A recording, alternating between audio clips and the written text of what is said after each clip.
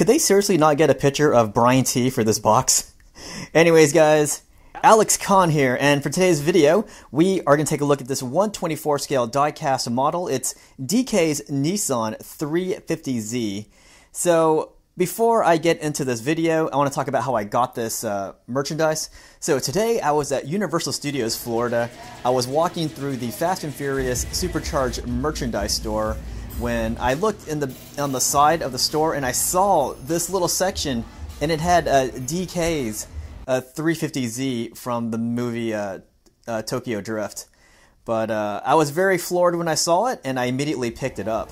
But yeah, anyways, for this video, I'm going to quickly unbox this video. I'm going to show you a nice look at this car up close on the spinner, and then I'm going to talk about why this is my favorite car in the entire Fast and Furious franchise.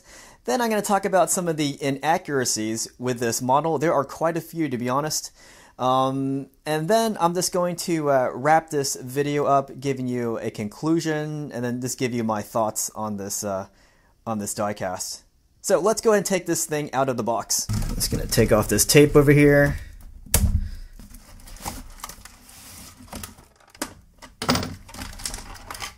Aha, there we go. Ooh, this car has some pretty nice weight to it. So let's put it on the spinner then.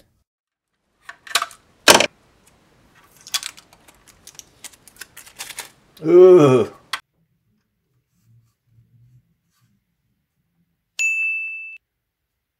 Alright, so as the car spins around, you can see my favorite part of this car, and it's the scarab graphic on the driver's side. And again, I'm going to talk more about the inaccuracies later on, but this should be the driver's side, but on this model, they have the driver's side on the left hand, which is inaccurate. This is a Japanese car, and the movie takes place in Japan, and the character does drive on the right side. But again, I'll talk more about that later on. I just want to show you this car as it spins around here. And you can see it's got this wide body kit made by Veilside. This is the version 3. And here's you got the carbon fiber hood, which is black, and that part is correct. And as it spins around, I just want to say this is the 1/24 scale version. I prefer 1/18 scale. Unfortunately, the 1/18 scale version of this car is so inaccurate. Like, this one's inaccurate too, but this one is a lot more accurate than the 1/18 version. On the 1/24 scale version, the paint is a bit more correct. It's got a darker shade of gray, which in the movie it's kind of a gun gray color. But on the 1/18 scale version, it's like a bright silver, and it just looks completely inaccurate. And also on the 1/18 scale version, as we see as this car comes around, the wheels are all chrome on the 1/18 scale version. The reason why I like the 1/24 scale version is that the inside of the wheels are painted a darker shade of gray, which is just like a DK's car. So I was really surprised at how bad the 1/18 scale version is, but usually 1/18 scale is a lot more detailed. But these wheels are correct. These wheels are called Andrew Racing Evolution 5 wheels. And I'll let it spin around a little bit more. Let me talk about why this car is my favorite from the entire Fast and Furious franchise. So, the character who drives this car, that's DK, or Takashi, played by the actor Brian T. He is the villain of Tokyo Drift. And what I like about this car, aside from its aesthetics, it's the way it was used in the movie. Takashi, he drives this car non-stop, consistently through the entire movie. Usually in a Fast and Furious movie, the characters will switch cars constantly, but not DK, the Drift King. He drives this car, I think, in 4 separate scenes. The first time you see this car with DK is when the main character, Sean, challenges DK to a race when he doesn't realize that racing in Japan, or at least in this case, was about drifting. That's why they called this guy the Drift King, because he's like the champion at it. So he appears in that scene with this car, and then he appears later on when he's telling Sean to stay away from his girl. Like, he pulls up in this car really aggressively and says, "Hey, stay away from my girl or else." And then you see DK driving this car later on when he's chasing Sean and Han. That's where they're running away from DK and his thugs. So again, you see this car. And then finally, in the climactic race, you see DK driving this car. So again, there's a lot of consistency with this car, and for me, that makes this car, it gives it a lot of character.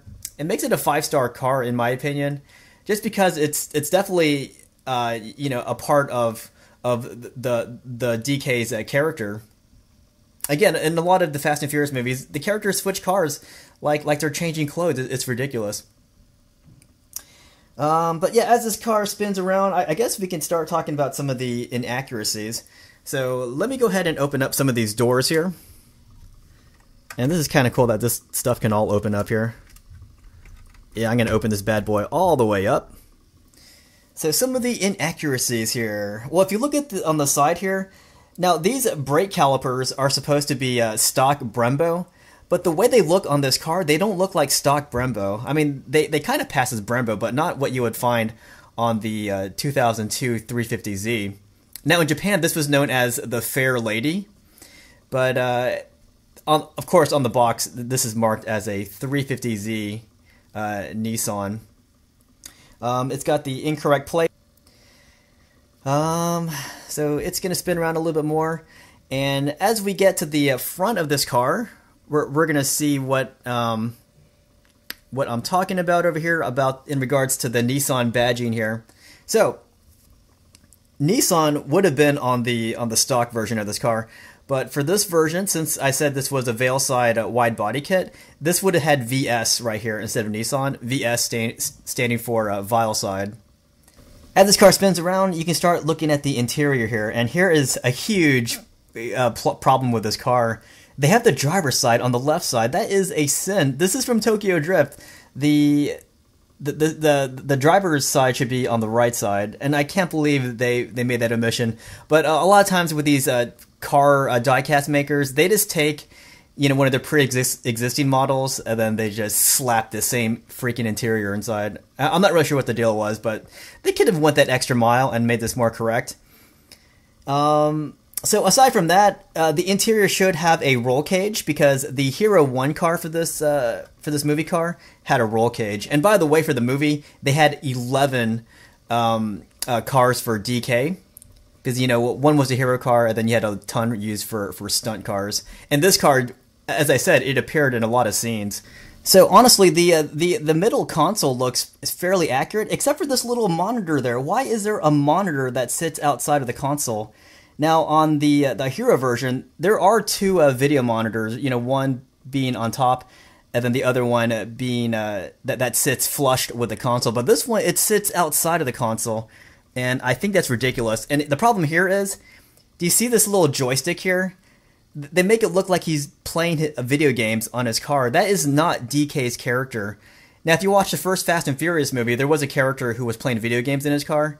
And that's the problem. This guy did not play video games in his car, so they went the extra mile to make this interior look inaccurate. So I hate that they did this. I might just get like a razor and just cut that console out.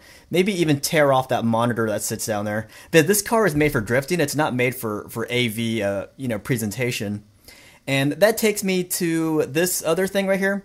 Now, do you see right here in the middle between the driver's seat and the passenger seat? They have a nitrous bottle there. That is inaccurate too. In the movie, the nitrous bottle sat in the trunk. So speaking of the trunk, I've seen pictures of the Hero 1 car that DK drove, and it did not have any of these ridiculous audio systems. Did not have this freaking monitor right there. So the interior it's a mess. This is the most inaccurate interior I've seen.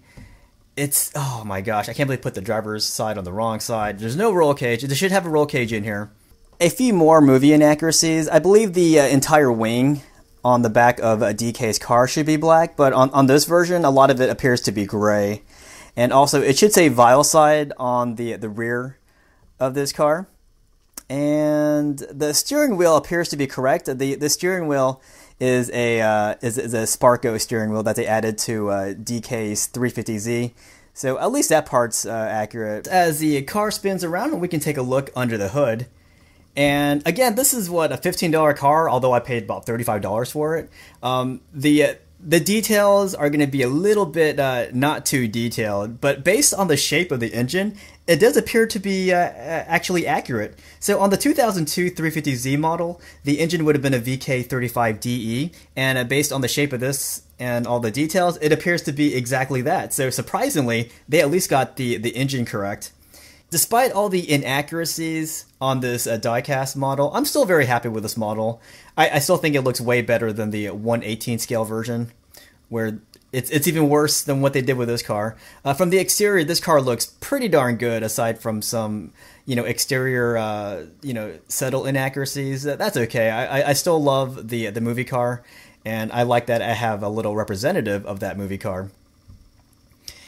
But yeah. In conclusion, I want to know what you guys think of this car. And again, I love this car. I think Tokyo Drift is a highly underrated movie, even though it was the worst performing Fast and Furious movie at the box office. I think that was just mainly due to poor marketing. Like, those previews of this were pretty bad.